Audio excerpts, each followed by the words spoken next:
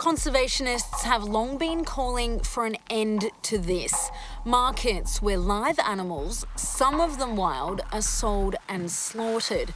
Too close, not clean enough, the types of markets where viruses like COVID-19 blossom. Some say that today's pandemic is a watershed moment for curbing the trade. But what happens if we continue with business as usual? Are we sleepwalking into another crisis? That's this week on Down to Earth. A bat, a snake, via a pangolin. The exact origins of the latest coronavirus outbreak remain unknown. But as the crisis unfolded, China did issue a ban on eating and selling wild animals. There are, however, loopholes. Peter O'Brien reports. This is what life used to be like. In this village in Zhejiang province, 3 million snakes were bred and traded each year. A mundane task back then, drowning them in alcohol to make snake wine. Now residents are coming to terms with a ban on their trade. It is not easy anymore. With the coronavirus believed to have come from meat on sale in a market in Wuhan, China has banned the trade and consumption of wildlife. Most scientists believed it originated in bats, before being passed on to another animal, possibly a snake or pangolin, before finally jumping to humans.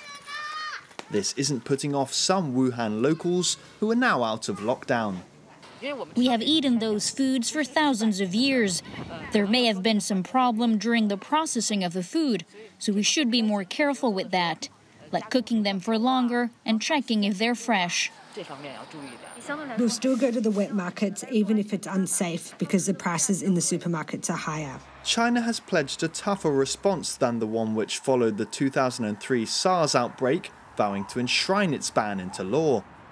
But the use of wild animals runs deep in Chinese culture. The millions of wildlife animals are still suffering on China's fur farms, on the farms for the traditional Chinese medicine, for display, and for laboratory use.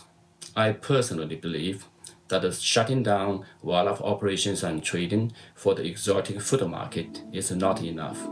Some in other cultures have been disgusted and outraged seeing what's on sale in some parts of China, even more so because of the link to the pandemic.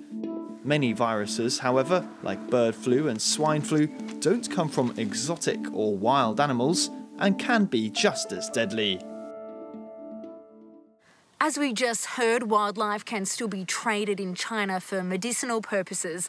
And in March, the government approved the use of bear bile, along with goat horn powder and other plants, as a treatment for coronavirus. In these images, we can see bears locked in narrow cages, with the bile removed from their gallbladder.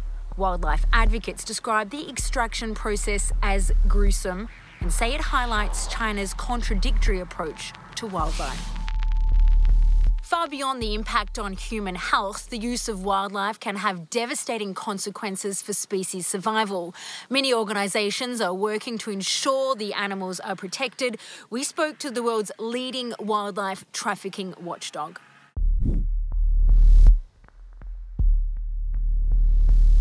Well, wildlife trade is global. I mean, every country in the world is trading wildlife and wildlife products. France, for example, has a major trade in queen conch, gastropods from the Caribbean area. It imports millions of reptiles, particularly reptile skins, and every animal group that is traded will have some disease risk associated with it. And this is why it's essential to reduce any risk of diseases being created that can jump the species barrier into people and cause the devastation that we've seen with COVID-19.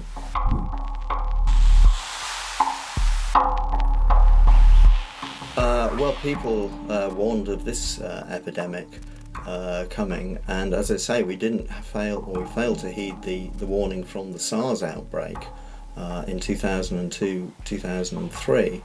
And yes, if things go back to exactly how they were, then probably we will end up with another epidemic. But I think we've seen from the colossal impact that COVID-19 has had worldwide that it really is something that we do not want to happen again. Some people have taken things into their own hands, with the probable link between bats and COVID-19 leading to mass cullings in some parts of the world. In northern Peru, this footage filmed by a government wildlife organisation shows its members intercepting efforts to roast a colony of bats, with locals fearing they may pose a risk. Several hundred had already been burned, but others were lucky enough to be saved. And this is a completely inappropriate response. We need bats. Bats are incredibly important as pollinators and for seed dispersal. They're not responsible for the creation or the dissemination of COVID-19. And indeed, they're remarkable creatures. There's an awful lot we can learn about the biology of bats. The fact that they are able to host these viruses but not get sick from them.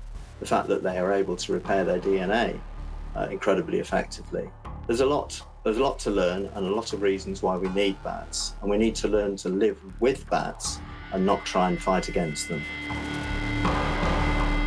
That brings us to the end of this week's show. Thanks for being with us here on Down to Earth, and stay tuned because there's more news coming up.